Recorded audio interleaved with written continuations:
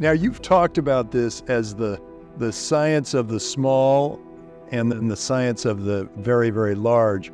Can you kind of go through that? So Einstein recognized his mistake. He spent the majority of his career trying to fix it, and he failed. He spent 40 years sort of on the outside trying to fix his error. So there's one building block in the physical universe. That's the atom. The sun is a giant accumulation of atoms. The earth is a large accumulation of atoms. So theoretically, fourth grade logic, whatever behavior is happening at the atom scale should cumulatively represent the behavior of what happens at a large object. So gravity should be the result of whatever's happening in all the parts that make up the body of it. It's off by, I think one physicist said it was like 120 zeros. It's as impossible to reconcile them. So logically, the unified theory of physics is what the holy grail is. Well, that came, they announced they found it. They got their funding for the next expansion of CERN, and that kind of disappeared off.